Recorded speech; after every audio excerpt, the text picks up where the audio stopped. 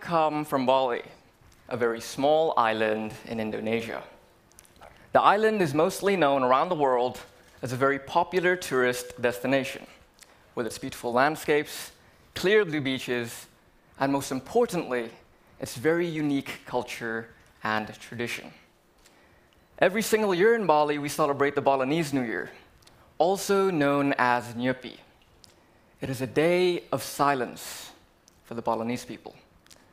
No one is allowed to leave their houses, no one is allowed to light any fire, or use any devices that are emitting light, including television and lamps.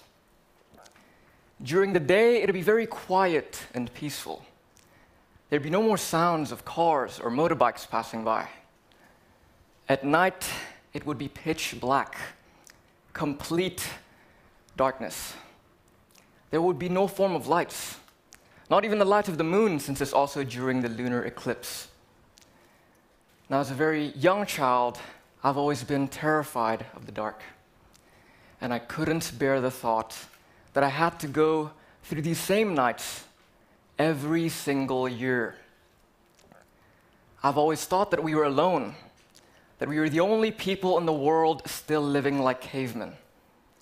But the older I got, the more I realized that one day in a year without light is not so bad after all. I realized that I was in fact not alone, and that there are over 1 billion people around the world who are going through these same nights that I feared every single day of their lives. I've grown to appreciate this tradition and see it not only as a simple holiday, but as a reminder to me that there are people out there living without light and that we should do our best to help them. I've experienced a day of what it felt like for those 1.2 billion people around the world who have no access to electricity. And what struck me the most was finding out that a large proportion of these people live near the equator, where sunlight is most abundant. Coming from a tropical island myself, the sun has always inspired me. The amount of heat coming to my room in the afternoon is enough to convince me that the sun is indeed very powerful. And it made me wonder, why is it that our use of solar energy today is still very minimal? To understand how we got here in the first place, let's take a look at a brief history of how we humans discovered new sources of energy. Far before the Industrial Revolution, we all started simply by burning wood to keep ourselves warm. In the mid-19th century, we all started hunting for whales in the vast and empty oceans for their oils to light illuminant lamps at home. We then explored underground for coal and oil to power our steam engines and factories. Recently, we started harnessing nuclear energy to meet our growing energy consumption. What's fascinating is that throughout these centuries of discoveries, the sun has always been present. It has always been right up there. But we'd rather look underground and underwater for energy instead. Well, I'm not blaming the people of the past because they simply didn't have the technology or understanding on how to capture the sun's energy. But today, in a world far more technologically advanced than before, I believe we could do much better. The economies of the world today are growing at an exponential rate. But the nature of that growth itself is quite unhealthy and unsustainable due to the amount of pollution we emit. If we are ever to maintain this rate of growth, we need to make a change towards a cleaner, alternative energy source. Many countries around the world are already putting their best efforts in this transition, both for the international commitment to reduce air pollution and the positive prospects of solar energy in their own economies. Portugal, in May 2016, was parked for 4 days entirely from renewable energies that include wind, hydro, and solar power. China and India are both planning to nearly triple their solar capacities in a few years' time. Japan started building floating solar farms that plans to power nearly 5,000 households by early 2018. In Germany, 7% of the total electricity consumption has already come from solar energy. You see, these are signs these commitments made by these countries are signs that they have realized the importance and significance of solar energy. And now it's up to us to decide whether or not we should welcome this change and whether or not we should push it to the next level. Many people would assume that a solar-dependent future is too optimistic or is impossible. Well, I want you all to take a look at this picture right here. What do you see? Many people would say, well, that's just a rainforest. What I see is a civilization. A very prosperous civilization which has flourished throughout our planet for a great deal of our planet's history using the energy from the sun. And if they are capable of doing such things, then I believe we could do it too. In fact, the sun delivers more energy to our planet in just 1 hour, than we consume in an entire year. With our current solar technology, which has an efficiency of around 20%, it is estimated that we need an area around about the size of Spain to power the entire world. Now keep in mind that I said with our current solar technology. If that efficiency doubles, then we will need half of that area. Now the area of Spain itself may look very big, but actually, if all the countries of the world today devotes just 0.4% of their land area for a solar farm, that would add up to the size of Spain. And also keep in mind that I said land area. I didn't even consider the area of the ocean, which, by the way, covers 71% of this planet's surface. In fact, we could fit in over 700 Spains on our ocean today. And we only need the area of one Spain to power the entire world. And when I talk about these facts about areas, I'm not only talking about those solar farms with neatly arranged solar panels. I'm also talking about the actions of individuals like you and I, and how significant an impact we could make if we all acted collectively. Take a smartphone as an example.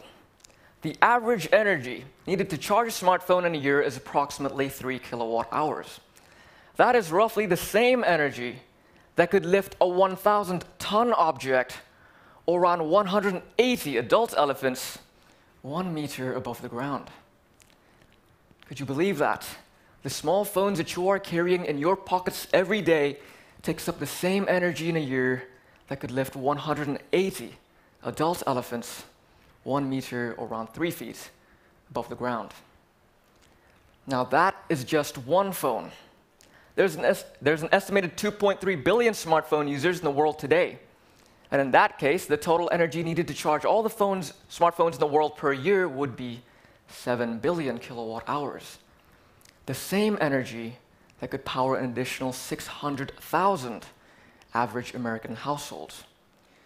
We could light the homes of over 600,000 more people with the energy we use to charge our smartphones. If we were instead to charge our phones with devices like solar-powered battery packs, that amount of energy could actually be saved for those who can't afford electricity. If individuals start contributing and generating just small amounts of energy to power even the smallest things like phones and lamps, that energy saved would add up to something much, much bigger. Fortunately, in today's modern world, there are already many inventions out there that could help us do this. An example would be Tesla's solar roof tiles, which may cost more than regular roof tiles at first, but can actually be cheaper in the long run if you consider the cuts in your electricity bills. And with the rise of other inventions like solar-powered vehicles, I believe this industry has the potential to continue growing and possibly dominate future markets. Now, let's not only talk about the good things. There are many problems and limitations to solar energy that we cannot ignore. But let's also take a look at some possible solutions to overcome them as well. Now, the first and most common argument against solar panels is that they are too expensive. Now, there are no disagreements that I could make here because they are. They are very expensive. But I can say that the price of solar panels has been falling drastically over the past 40 years. The price of a solar panel back in the mid-1970s was around about $80 per watt. and today it has fallen to less than $1 per watt. That is over 100 times cheaper than what it was 40 years ago. And in some countries today, solar energy is already cheaper than alternatives like fossil fuel. People are no longer using solar energy because they are cleaner, but because they are more profitable. And let's face it, that's what most of us think about. And the second problem with solar energy is that they are inconsistent. Solar panels don't work as well on cloudy days, and they don't work at all at night, the times when most individuals need energy. However, with the availability of batteries, we could store these energy generated from sunny days and use them at times when we need them. And finally, the last problem associated with solar energy is that sunlight is unevenly distributed across our planet. Countries in the northern and southern hemisphere tend to receive less sunlight than those in the equator. And some of those countries may not be able to rely on solar energy just yet. Those countries could instead look towards other forms of renewable energy, such as biofuel, geothermal, or wind, until a possible solution in the future could be found. Now, despite all these issues that I've talked about, we must all be reminded of a very important fact: that the world today is slowly running out of fossil fuel. Putting the problem of pollution aside, we must all understand that fossil fuel cannot keep us running forever. The fossil fuel that we are using today have accumulated from the past millions and millions of centuries. And we have used up so much of them in only 250 years. It is even predicted that we will completely run out of fossil fuel by the next 50 to 100 years. And if we are not seriously committed on replacing these fossil fuel, then we and the future generations may not be able to enjoy the things that are available to us today. Especially in a world faced with issues like global warming and climate change, solar energy should be met with more open arms. And maybe one day, when the whole world looks up into the sun, and when those billions could finally light up their homes, I could once again look up into the night sky of Nyepi Day back in Bali, not scared, but deeply, deeply satisfied, knowing that we are, in fact, the only people in the world still living in the dark like cavemen. Thank you.